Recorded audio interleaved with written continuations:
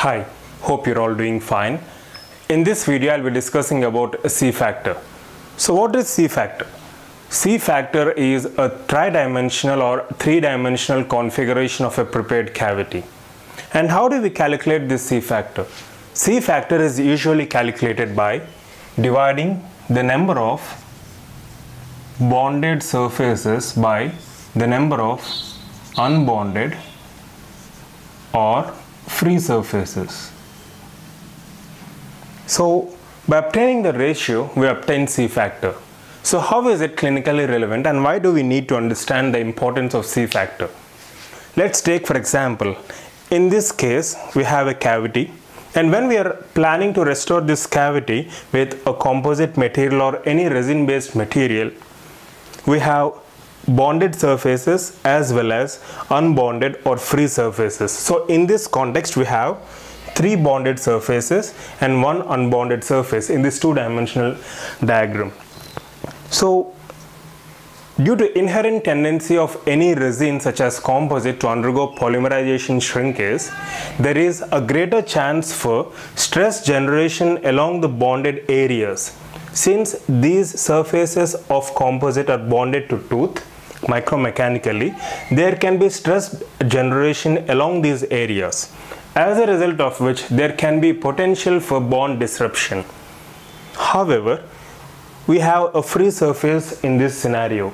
So along this free surface, we can anticipate a free flow of composite, thereby reducing the amount of stress generated as a result of polymerization shrinkage. So basically in C factor, we are trying to obtain the ratio of number of bonded surfaces to the number of unbonded or free surfaces. So this factor helps us to analyze the amount of stress distribution or the amount of stress generation in a given cavity. For example, in case of a class 1 cavity, as you all know, we have 5 bonded surfaces. We have a buccal, lingual, mesial, distal as well as pulpal floors which are bonded to the restorative material such as composite, and we have 1 unbonded or free surface, that is the occlusal surface. So in a case of class 1 cavity, we have, so in class 1 we have 5 bonded and 1 unbonded surface. So the C factor in case of a class 1 cavity is 5. It means there are greater number of bonded surfaces in a class 1 cavity. So as a result of which there are more chances for stress generation along these bonded areas, and there is equal chance that the bond might get disrupted because of stress generation. So it's understood now that the greater the C factor, that means the greater the bonded surface areas, the greater is the stress generation, and vice versa. So C factor is directly related to the amount of stress generated in a given cavity. So let me give you a few examples. So as I have discussed previously, in a case of class 1 cavity, we have 5 bonded surfaces to 1 unbonded surface. So the C factor in case of a class 1 cavity is 5. And coming to class 4 cavity, in case of class 4 cavity, the C factor is 1 divided by 4. That is, we have 1 bonded surface with 4 free surfaces which include facial, lingual, proximal and incisal. Okay, so the C factor in case of a class 4 cavity is 0.25.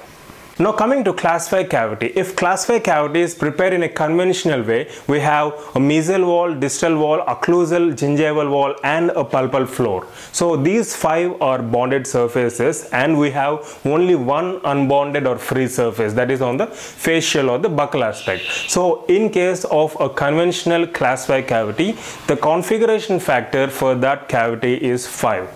However, in case of an abrasive lesion, the entire surface seems to be scooped out or saucer shaped, and that surface has no definite walls and floor. Hence, that entire surface can be considered as a single bonded surface. So in case of an abrasive lesion, the configuration factor is 1 because you have only 1 bonded surface divided by only 1 free surface. So depending upon the shape of the cavity, in fact the C factor changes. And the width of the cavity is also related to a C factor. That is, the wider the cavity, so we have greater amount of surface area which is free. Hence, the C factor will be very much less. As C factor and the unbounded surface are inversely proportional, the greater the width of the cavity, so it's understood that we have greater surface area which is free, and as a result of which C factor decreases. And several studies have shown that C factor when greater than 1, the ratio when it's greater than 1, there is a potential for bond disruption. So in order to minimize these stresses which are being generated as a result of polymerization shrinkage, we have different methods to reduce this.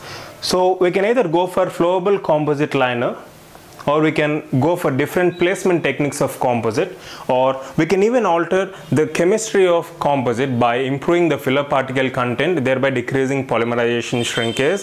And also we can follow different modes of curing. So we have a soft start, delayed curing, and ramped up curing. So using these different techniques of light curing, we can alter or minimize the polymerization shrinkage which we come across in composite. So understanding C factor is very much important. And to summarize, it gives us the configuration factor of a particular prepared cavity, and it's calculated by dividing the number of bonded surfaces to the number of unbonded surfaces. And clinically, the greater the bonded surfaces, the greater the potential for bond disruption in these areas because of stress generation. So C factor gives us an idea of the amount of stress that can be generated in a given cavity by assessing the number of bonded to unbonded surfaces. And even most importantly, it's also related to the width of the cavity.